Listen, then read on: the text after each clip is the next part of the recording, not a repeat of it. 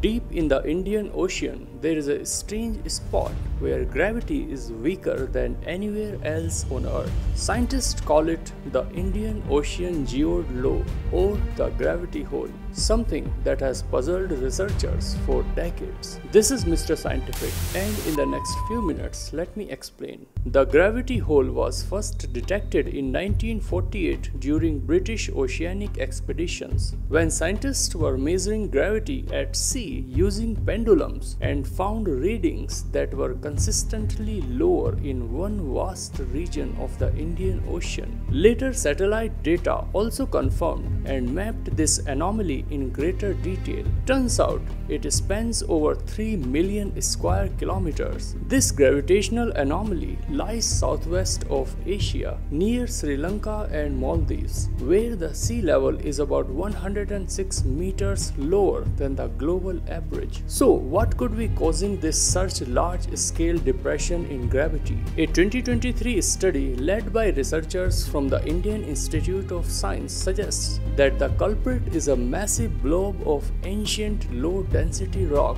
200 million years ago. During the breakup of the supercontinent Gondwana, an ancient ocean floor called the Tethys Sea sank as the tectonic plates collided and slid under one another, descending deep into Earth beneath the Indian Ocean.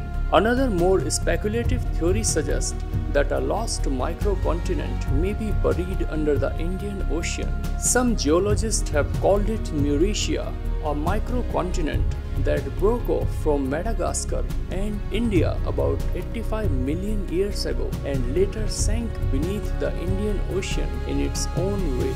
Just like mountains and valleys on the land, these bumps and dips in gravity are natural feature of our planet's landscape. So the gravity hole may change its shape in the distant future, but not on human timescale.